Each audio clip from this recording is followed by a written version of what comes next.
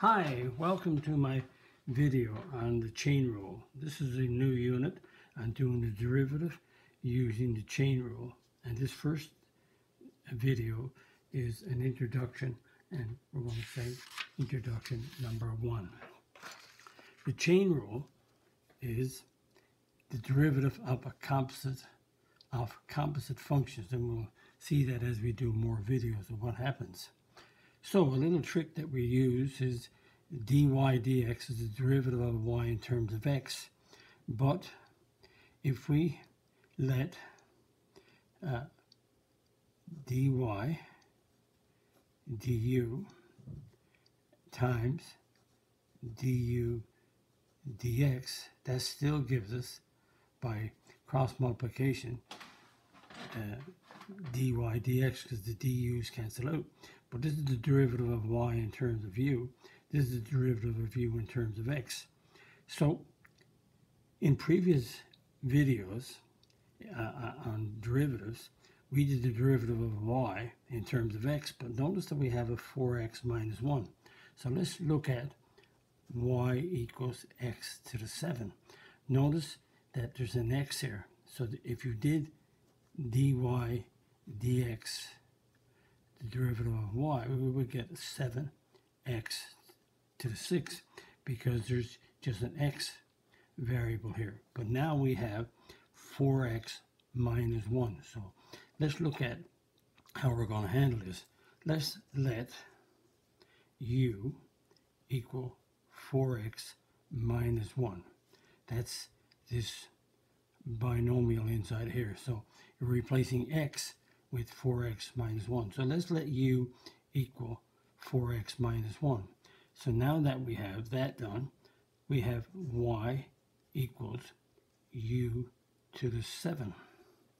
So because we do the derivative of y in terms of u. So when we do du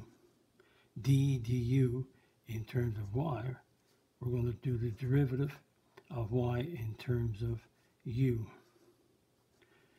So the derivative, so now we have a way that I handle it, is I do dy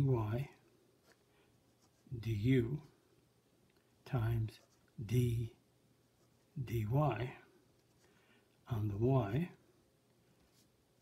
So what I did, I changed d du to dy du and d over dy, so the dy's cancels out. I'm doing the derivative of y in terms of u, so it's a little trick that I do.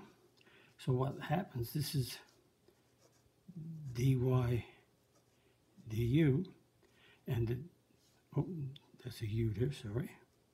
So the derivative of y in terms of y is 1. It's like doing the derivative of x is linear. So the power is 1, so we get just a 1.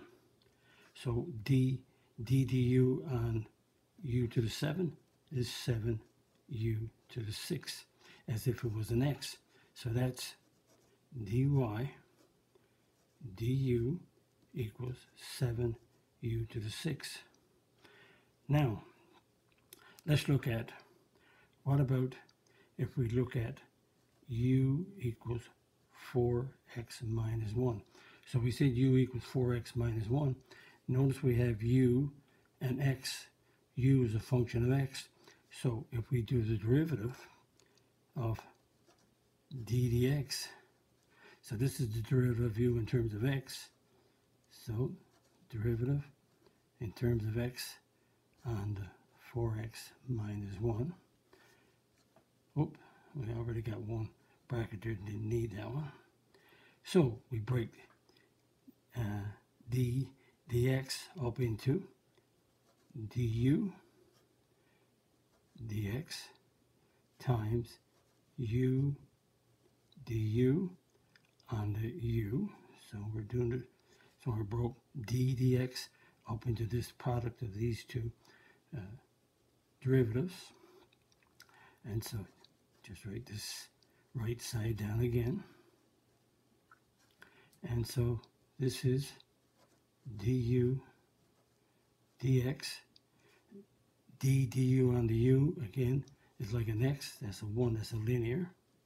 And the derivative of this binomial in terms of x, derivative of 4x is 4. Derivative of a constant is 0. So that means that du dx times 1 is du dx equals 4. So let's go back and look at the derivative. dy dx is made up of dy du times du dx.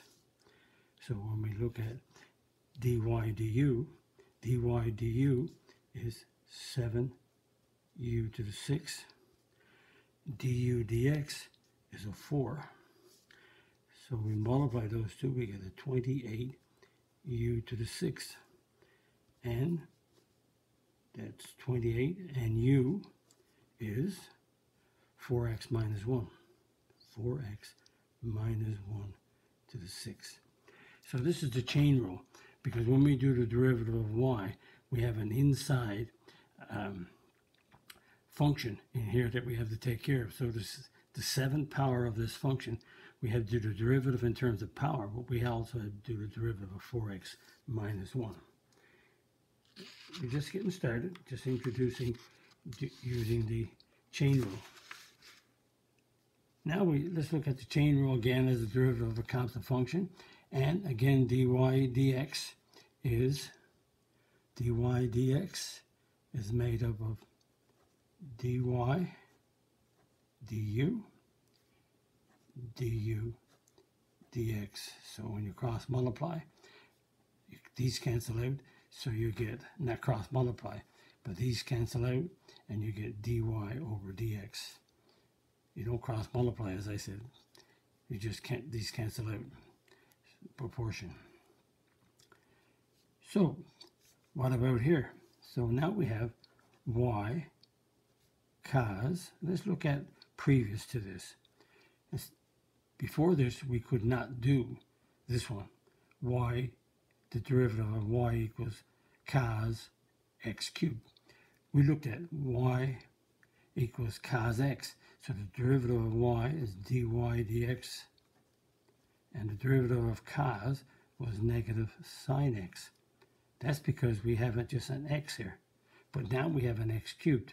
So here the cube, the x is being cubed, not the cos.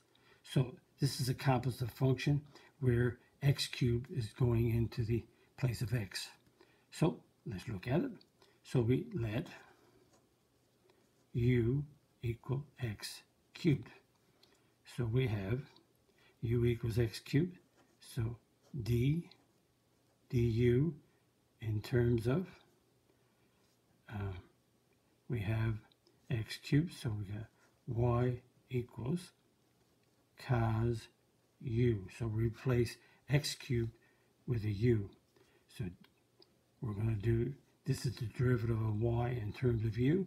So d du on the y equals d du on cos u. So d du becomes dy du dy times y. So again, I'm breaking d du into the product of these two. And just continue here now. So I'm explaining how this is working out right here. So changing d over du to dy over du and du. Better be careful. This is not a u. This is, when I cancel out the dy's, I get d over du. So I gotta be careful. So this is, I want d dy in terms of y. So that's dy du, derivative d dy in terms of y is a 1. Again, it's similar to doing d dx with an x, it's just a 1. So the derivative d du on cos u, so the derivative of cos is negative sine u. So that's dy du equals negative sine u. Now, we also have, let's look at u equals x squared. We said let u equal x cubed. If u equals x cubed, then this is u in terms of x, so u is a function of x. So let's do dx on the u. Let's do the derivative in terms of x. But dx changed to du dx du times u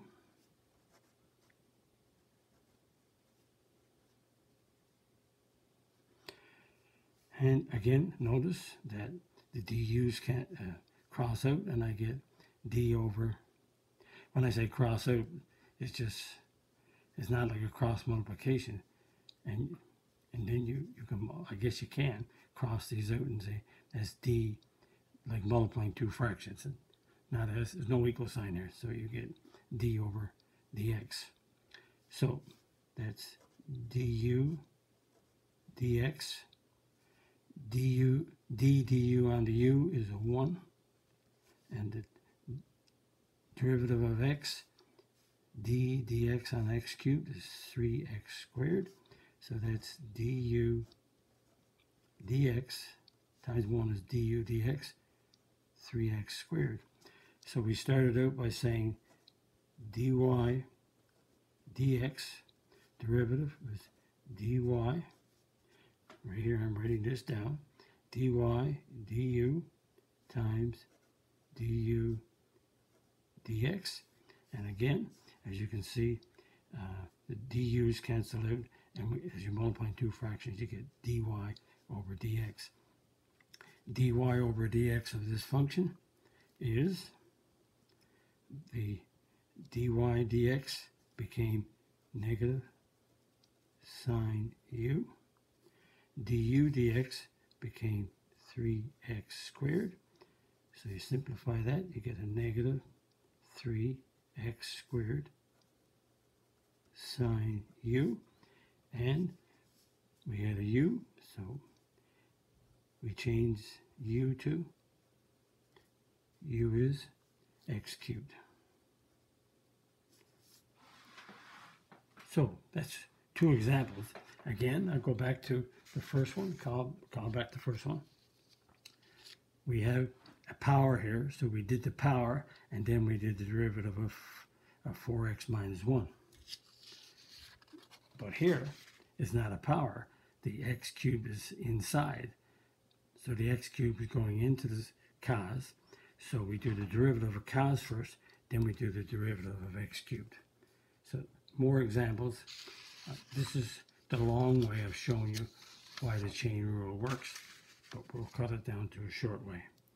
And again, if you like my video, click the like button, click the subscribe button, visit my math website, www.mathfullyexplained.com, to find more information about me, my videos, and the content. That's the content on my YouTube channel called Math Fully Explained. Thank you for viewing my video. Hope the video helped you. Bye-bye.